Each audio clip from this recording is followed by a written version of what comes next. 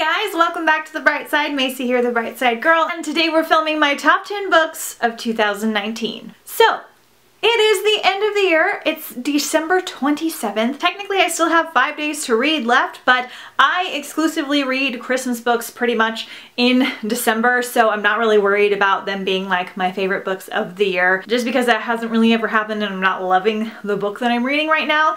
So we're filming this just a little bit early. I am thinking that the audiobook I'm listening to is going to be on my favorites list, but it's part of a series. So I will talk about that tomorrow in my top 10 audiobooks of 2019. So in no particular order, we're just going to get started. Just keep in mind that these are my personal best books of the year. They are not all new releases. In fact, very few of them are. They're just books that I happened to read this year, and I picked my favorites, and we're going to talk about them. I actually had kind of a reading slump type of year.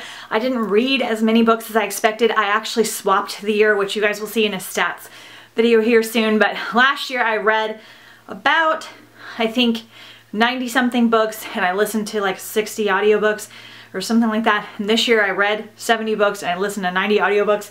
So there are a lot more of my favorites in my audiobooks just because I consumed more, so the averages were different. So this year was interesting. 2 graphic novels made it on the list. I'm gonna talk about those first. My first book I'm gonna talk about slash series, this entire series, is the Saga series by Brian K. Vaughan and Fiona Staples. I think Fiona does the art for these.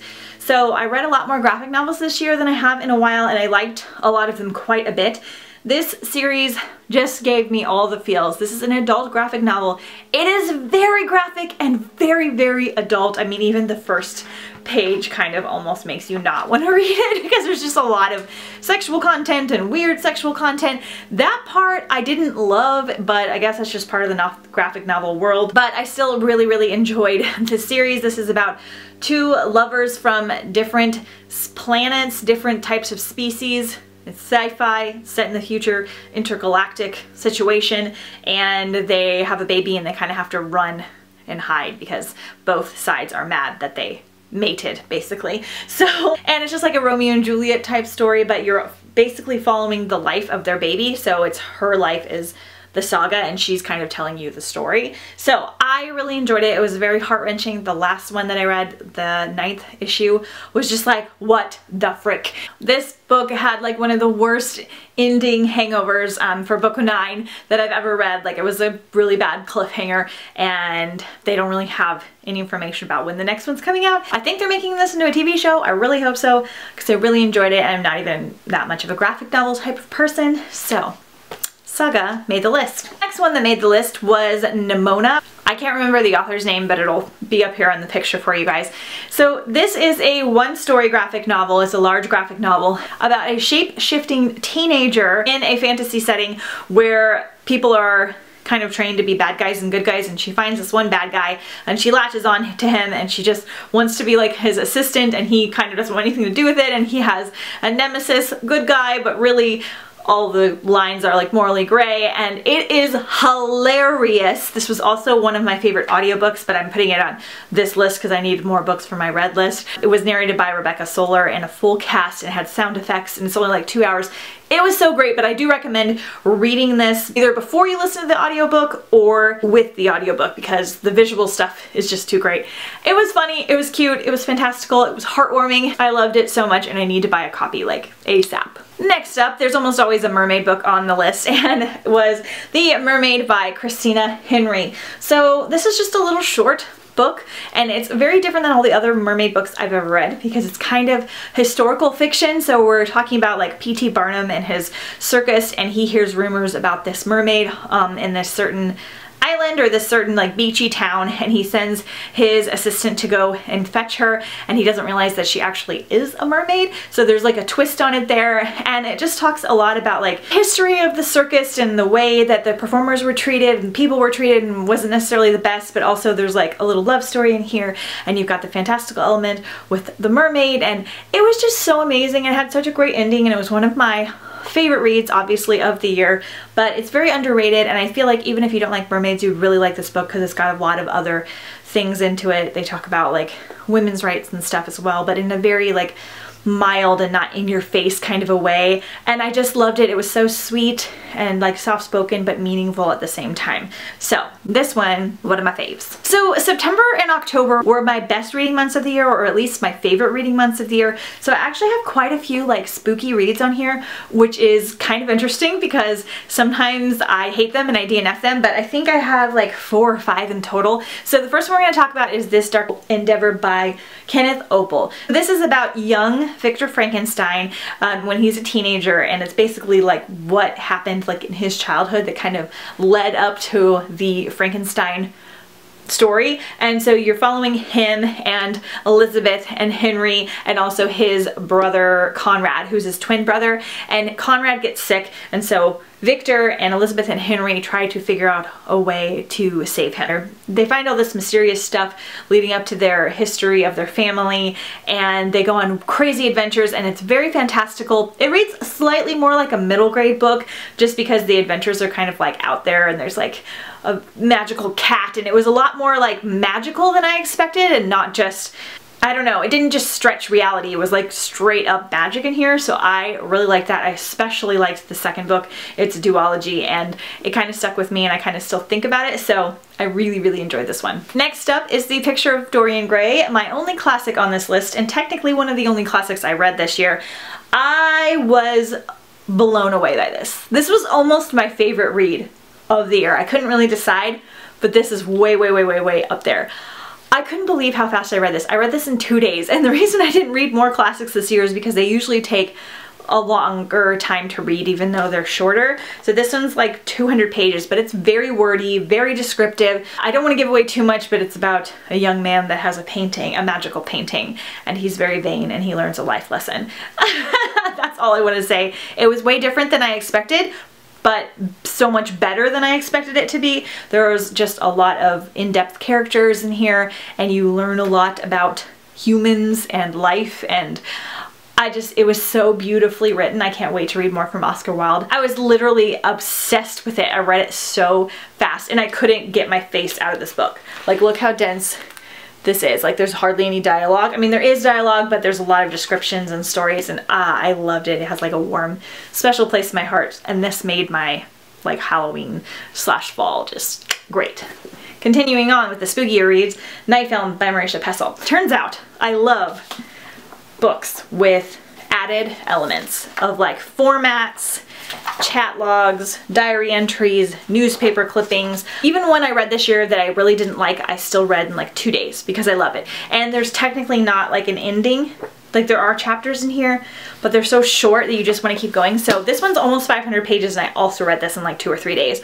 Obsessed with it. Ending's a slightly lackluster, but I was like kind of okay with it too because of something that happens. So this is about a journalist who has always been kind of obsessed with this one filmmaker who does a lot of like cult horror type films, and he even like switches to doing these films that don't even get like presented in movie theaters because they're so dark and disturbing, and he has this cult following, and there's like secret websites dedicated to this with information, and then his daughter kills herself, and this journal guy becomes obsessed with the idea that maybe she was murdered, and kind of is looking back at the history of her family and discovering more about her parents and her dad, who his name is Cordova. He's had several wives, he's big in Hollywood, he's got an estate that he never really left and filmed all his movies there, and there's just so much detail and there's so much like surrealism, and I love this.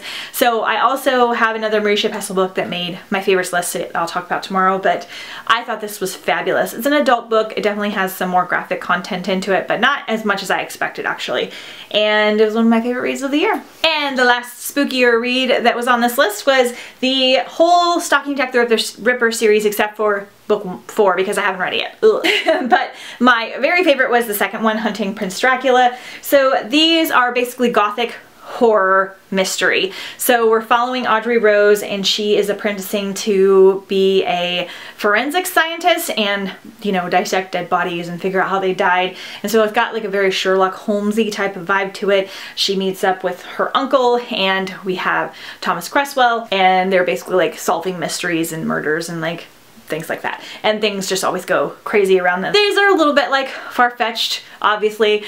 Just murders just follow Audrey Rose everywhere, which seems convenient, but I really liked it. This one is set in Romania, a castle that kind of has something to do with Dracula around it, and so there's like these murderies that keep happening that's somewhat vampire-esque, and I don't know how to explain it, but I really liked it. This is one of my new favorite series. It's just really, really fun. It was a little more graphic than I was expecting, but I was kind of okay with it for the fall time, so I hope to finish this last book in 2020. Next up is Haunted by Megan Spooner. Megan Spooner basically became one of my favorite authors this year. I read this book so fast and I loved it so much, and it gave me so many feelings, which hasn't been happening as much lately, which is kind of sad. I've been getting more of those feelings through audiobooks just because there's that added element of the narrator and sound effects and things too. But this one was awesome. So this is a Beauty and the Beast retelling, and it's set kind of in, I think in Russia. I could be really wrong. In like the 1800s, something like that. I'm not sure, I can't remember. It's been a while since I've read this. We need character Yeva and her family and her sisters. And then in between those chapters, we have these awesome little woodsy pages, and they're chapters from the Beast and like his journal entries. It just has little added elements, kind of like Night Film, that just really make the book for me, and I loved those Beast chapters. At first I wasn't sure, I thought they were a bit too much, but as the story progressed I liked them more and more. There's a fantastical magical element in this. There is an amazing love story, but there's also a lot about Eva's family, her father and her sisters, and there's little side stories with them. I love book stories with sisters in them, and I just thought this was precious and I loved it so much. And I also loved Megan Spooner's new book as well, which I'll talk about again tomorrow. We're going to talk about Language of Thorns by Leigh Bardugo. This is hilarious. This is my favorite Leigh Bardugo book. This is a collection of short stories set in the Grishaverse. So Shadow and Bone, Six of Crows, all of that kind of jazz. You don't have to read those books to read these, but I think it kind of adds to it. This, first of all, is one of the most beautiful books I own. It's so lovely. And then the chapters have the most beautiful illustrations in them. And see that there's like a castle, and then as you read, the illustrations get longer and bigger. And then my favorite one was the mermaid one, and there's even a nutcracker one in here. So they're kind of based off our fairy tales but twisted for Grisha. Some of them are unique, I believe, or maybe they're like twists on Russian fairy tales. I don't know. They were awesome. I loved all of them. It was so magical and immersive, and you could picture everything, and they were so much fun to read about, and I loved it. And then my last favorite book of the year, which is one of the top ones and the most surprising, I think, and I don't own it, which is super sad, is Tales from the Shadowhunter Academy by Cassandra Clare and a couple other authors. I wasn't sure if I was going to continue on with Cassandra Clare after I read the trilogy, The Infernal Devices. Her first 6-book series, and then I read the 3-book Infernal Devices, and I really liked them, but they're quite long and they're a lot of work, and then the series just keeps going and going and building up, and I didn't know if I was liking them enough to continue. I started this one in 2018. I read 2 chapters. I wasn't feeling it. This is a bunch of short stories kind of set in the Shadowhunter world. And then I don't know what happened, but I decided in January just to give it a shot, and I was like, if I don't like this, I'm not going to read Lady Midnight. And the 3rd and 4th stories I loved so freaking much. I was just blown away, and then I kept reading and I kept loving them, and I love the plot twist. And I don't know if I've just been with the characters long enough that I just gave up and fell in love, or what. I loved it so much. I read Lady Midnight and I really, really enjoyed this. Again, this was like a 600-page book and I read it very quickly. It was just so surprising. I wanted to tell my husband about it, and I was just so excited that I fell in love with a Cassandra Clare book finally. This is still my favorite Cassandra Clare book. The only thing that I don't like, technically a novella should be an addition to the story for those like die-hard fans, and it shouldn't be anything crucial to the story that you have to read before you read the next books. It should just be like a different perspective or some bonus content. But this one, I feel like you 100% have to read this before Lady Midnight. It adds so much, and you'll miss some details if you don't, and you might be a little confused because you get introduced to some characters in here. This was basically another book in the series. It was not just a bunch of novellas that were slapped together. Like, this is another book in the whole world of the Shadowhunters. So I will definitely be reading the Bane Chronicles and also any other novella sets like Shadow Market and stuff that come out, because I loved it so much. Okay, you guys, so those are all of my top 10 books for 2019. I really enjoyed most of these quite a bit. Again, not my best reading year, but I still had some really good gems and good finds. I'm a little bit more excited about the books I'm talking about tomorrow for my audiobook wrap up. Once that's available, I will link it up here in the cards for you guys and down below in the description. So let me know your top 10 favorite physical reads of 2019 or just anything you enjoyed, and I'll see you guys next time tomorrow for my audiobook list. Bye!